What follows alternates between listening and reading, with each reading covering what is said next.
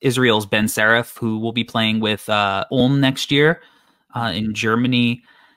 This is another guy who there's a lot to like for a lot of similar reasons, and will also kind of come down to maybe the shot. He played in the Israeli league last year. At Basketball Without Borders, he measured at 6'5", 6'7.5" wingspan, 202 pounds. Again, take these measurements with a grain of salt. But he's clearly a plus size like initiator, because that's, you know, what he is. He was the breakout star, I think, of the under 18s, you know, as a guy who maybe wasn't so much in the draft conversation at this point of the cycle, which again, we are so early. If you're listening to this, you are a draft sicko. We appreciate you for rocking with us. We got a bunch of people watching this on YouTube.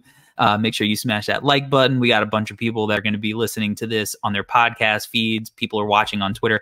You guys love, you know, the nitty gritty of scouting. So this is the breakout guy of that tournament. So I can tell sometimes when you get interested in a player because you'll start posting about them online.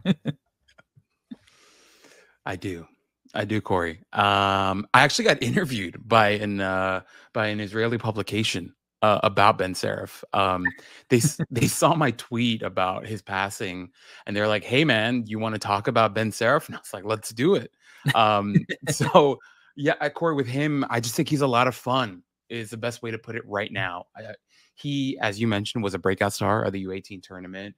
He had himself a very, very productive tournament. He showed a ton of ability to do all kinds of things. I think the biggest thing with him is he's just a lot of fun. Like, if you give him the ball, he's going to have a lot of fun, is what it is, right? I thought he was really shifty, the ball in his hands. Well, you know, let me let you get into it more, but just a lot of fun, and a guy that is going to be really interesting to watch at Ulm this year, because he's playing with God, I don't know how to pronounce his last name, but Noah. Yeah. Essing. Yeah, I'm not going to try right now. I don't know. But they can be a really fun tandem for that Ulm team after they just lost Juan Nunez and Pacom Dadier. They can come in, be the new two young guns, and be a really fun pairing for Ulm this season. So really interesting to see how that goes. But yeah, overall with Ben, just we'll get into the nitty gritty right now, but a lot of fun. Is there an argument that he's the best playmaker in this class right now? I freaking knew you were going to do this, because I'm right there with you, guy. He had some, dude, there were some passes where I was like, oh, like, this is why we watch basketball. Some of this shit, like, it was fantastic. Feel, timing, touch, precision. I mean, hey, if you're a low man on defense and Ben Saraf has the ball and you're caught in no man's land, or you're late, or you're just in the wrong spot, he will punish you. Yeah, is what Ben Saraf likes to do. So yes, Corey, it is very possible that he might be the best playmaker in this class. Yeah, like, he had 37 assists, 17 turnovers in the tournament. You mentioned like his ability to manipulate guys, but it wasn't just like, oh, hey, like, this is, you know, the only competition where he was, you know, showing these skills. Like, if you go back and watch stuff last year, you know, he also did a really, really good job of making plays and making smart decisions with the ball in his hands. 117 assists to 61 turnovers. So like, this is a guy who is a very, very, very high level playmaker. He has the height, he has the vision, he has the strength. You know, he has the rim pressure and the athleticism to consistently collapse the defense and create open perimeter shots. He's really good spraying the ball to the right corner when he drives left. He's got he uses his height in combination with the jump pass to fire like laser skips. He's crafty. He baits the defense into thinking that he's trying to score, and then he'll make the play. Like, it's not just like an out of control thing. Like, obviously, not to compare him to Tyrese Halliburton, but Halliburton does a very similar thing where he has a plan when he leaves his feet a lot of times. His height allows him to handle hard hedges. he has like the low turnovers, but he's not afraid to thread a needle and, you know, throw some high risk passes. He's got like, he does the live dribble hits with one hand. Like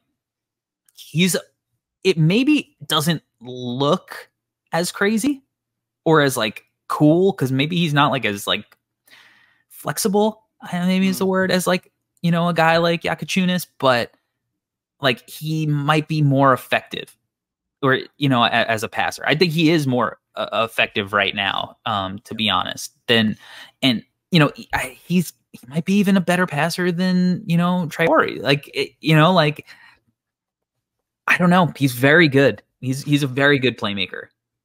Yes, Corey. I mean, the post that I did on him, it was just all his passing. And there was one, I forgot what team he was playing against, but it's what you said before, right? Like, it really looked like he was going up for a layup, and two guys, his man, I think they ran a ball screen. He got to the rim. His man was behind him, and the big came over. So the big was trying to contest, and his man was trying to contest. So he had two on him, and he just lost this like perfect little over the top touch pass to his big for a wide open layup. And I was like, that was, I yelled. I was like, what the, how? I really thought he was going up for the layup. He absolutely fooled me.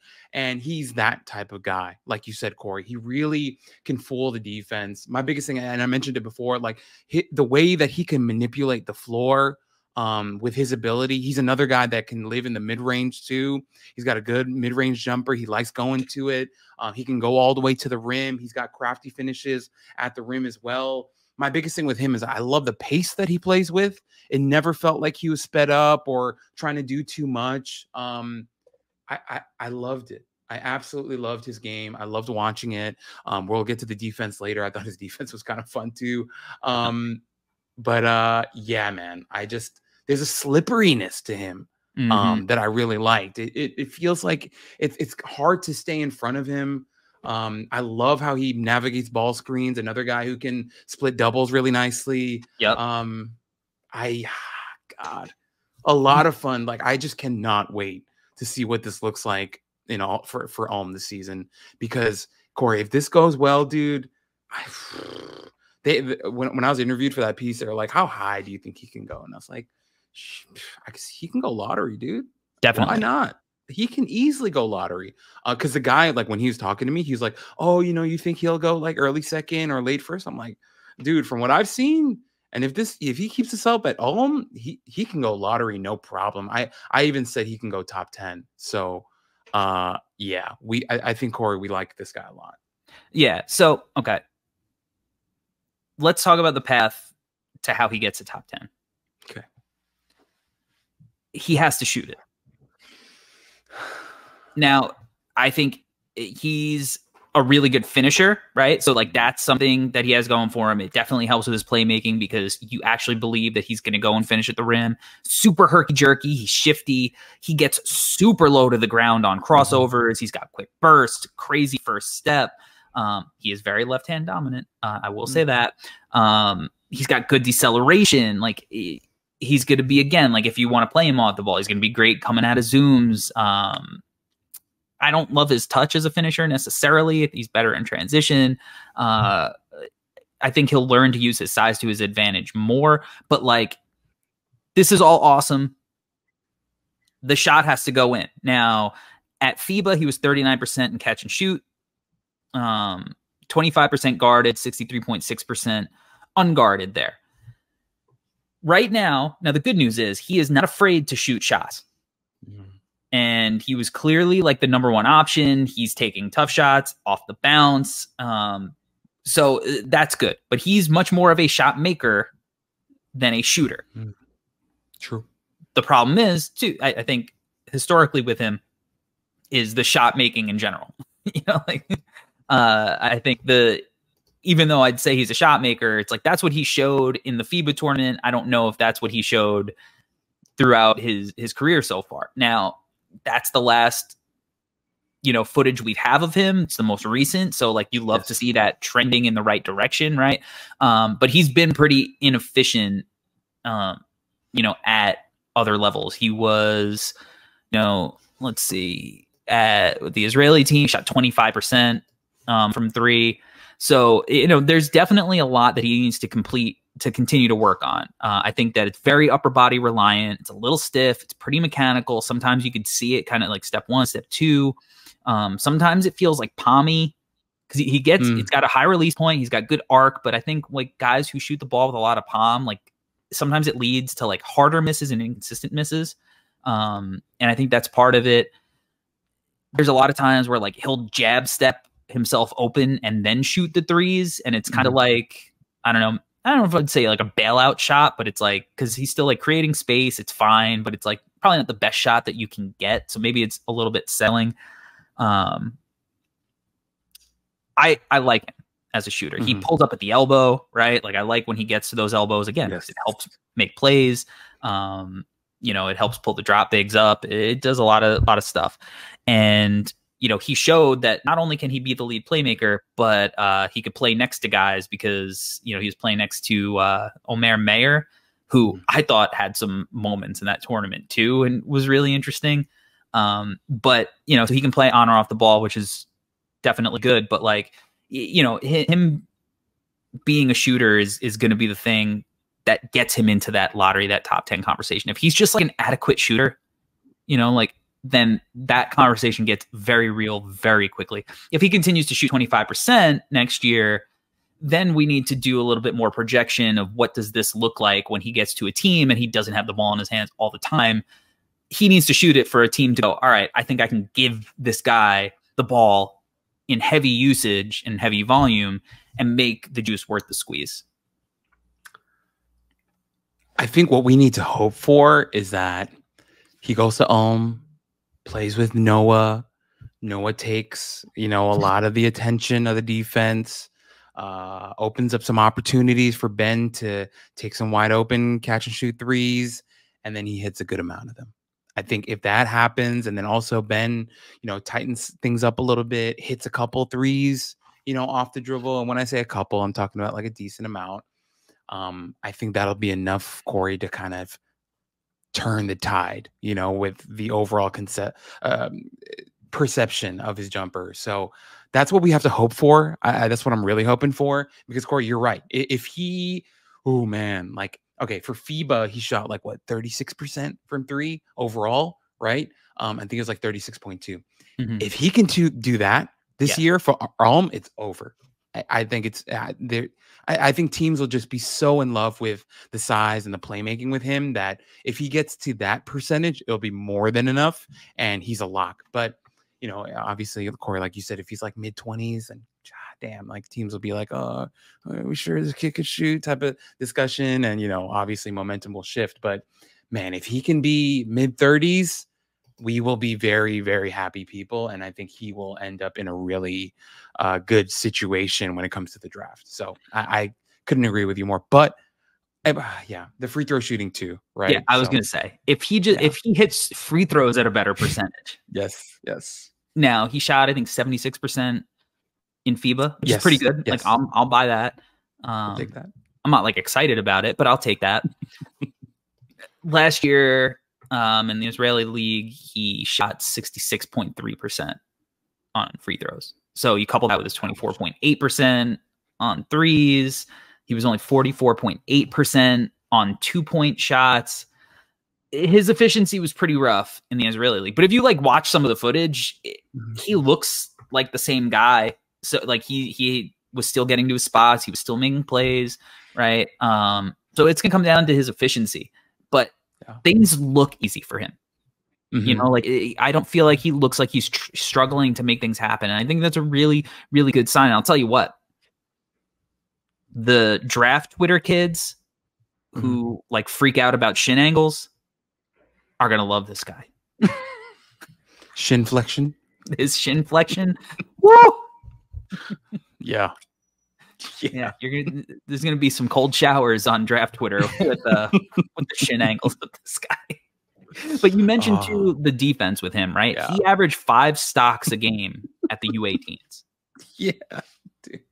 That's pretty impressive for any level, Like this is a guard, This is a guy who's playing like point guard or off guard. So 4 steals, 1 block, very active hands. Obviously, I think he really can move his feet and slide. He's strong. He's got good length. Like, I believe his length. Like, he looks like he's got really long arms. And I think he leverages that length to play the passing lanes and poke balls away if you're sloppy and you're loose with it. Off the ball, I thought he ball watched a little bit, and sometimes like I think he loses his man quite often. But he can cover ground on closeouts and get to the corner as the low man. He reads passing lanes well again, and that's why he's able to generate so many turnovers. So I think on that end, like, he's going to do more good than bad, and you can teach him to kind of hone in some of his weaknesses. Like, this is a guy who I think has the potential to be a plus on that end because of his physical tools. So there is a lot to like with Ben Saraf. That dude looked like a freaking stud in the U18s. So, like, yeah, obviously we have to take in more sample into consideration, but going into this year, like, I think he's got a good a chance as anybody to explode into this top part of the draft conversation. Last thing I'll say about him, Corey, defensively, in back-to-back games against Slovenia and Serbia, 7 steals, 8 steals, had a block in each game. Just the playmaking on that side is awesome. Quick hands. I'm look, some guys gamble and they get 2 steals. Like, there's instincts there that are I think, like, really unteachable when you can generate, that kind of, that many turnovers. Yeah. I mean, the lowest amount of steals he had in a game was 2. So really good by him. Good baseline. But overall, good baseline. And Corey, like you said, right? Like, yes, there are things he needs to work on. Yes, he can get caught ball watching a little bit, but we also have to remember he had heavy usage on the offensive side of the ball. He's also young. So we'll see. I think overall, like you said, Corey, the ceiling for him is still high. Even on defense, I think he'll be a really I think he's going to be a good defender is where I'm ending up right now. So yeah, right there with you. Yeah. He was probably my favorite guy out of the 3 to watch. Still kind of figuring out, my rankings and whatnot for this part of the year, but he's as interesting as any of the guys I think that I've watched.